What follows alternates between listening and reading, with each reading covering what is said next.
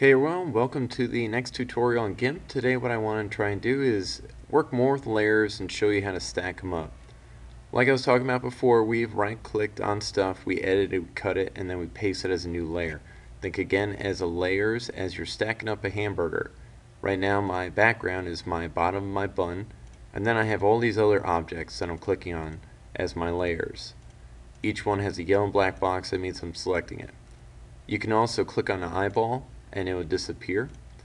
And if you put a chain in between two layers, such as this head and a hot dog,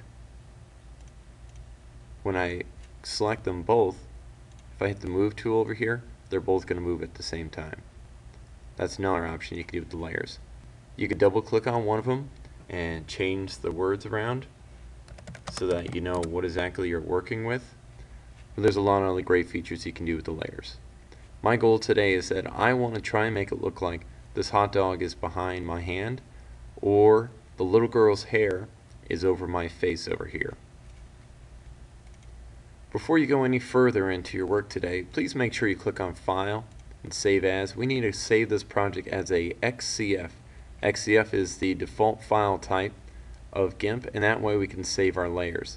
So click on your drive so you know where you're saving your work, and hit the little plus sign down at the bottom. Make sure you select Gimp XCF. That way you can save your layers and you can work on this another day. Sometimes this program crashes randomly, or you hit the close button by mistake, so make sure you hit save all the time. And if it asks you to replace it, that just means you're overwriting the file you did last time. Some other layer features you could play around with are like the shearing tool, where you can kind of make an image look like it's slanted on its side. You can always hit shear. You can click also on the free rotate tool, and if I slide this bar around, it's going to get my angle just right, and hit rotate when you're done. Each time it's got to render it, and then always go back to your move tool if you need to move it back to wherever you got to go. The way the layers are stacked is that they're going to be one on top of one another. You can drag these around to wherever you need to move them if you want them up on top of one another. But you can also move them around to where you need to be, and you can actually use the green arrows like you do in PowerPoint if you want one thing in front of behind the other one. So right now I have waist up. If I have the hot dog on top of the waist up, it's going to put in front of my face. But I want to actually put it right above, and then we're going to copy my hand and make that in a new layer. So let's see how we're going to do that. Click on your lasso tool first, and we're going to highlight a selected area. The lasso tool, the free select tool, is very similar to the pair of scissors, except it automatically doesn't go around stuff. But what's better is if you can mess up like I did there, I can just hit the backspace key and it'll go back one dot. So start to go all around the one area that you want to do, and then press enter when you're done, so you have that selection.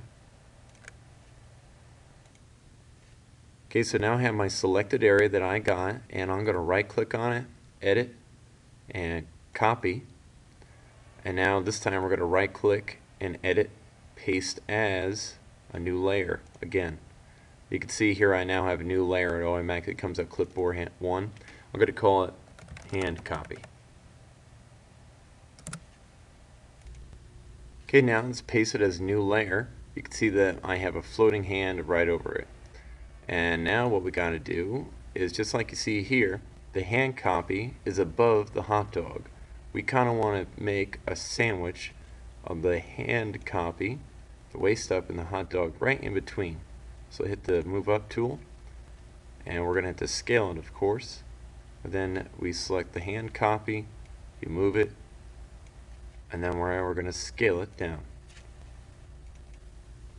I mean, it's not too bad. It kind of looks like it belongs there. Maybe if I had my hand open, it'll look a little bit better. But I'm going to do the same process right now for my hair. Maybe you could try and do it on your own. So the first thing I did is I make a selection and I select the hair on the background, and I'm going to copy it. And then I paste it as a new layer as if it was a wig. I then need to arrange my layer so that the wig layer is on top of my head layer. I can then drag my hair over, and then I'll have to scale my head next. Ta-da! See what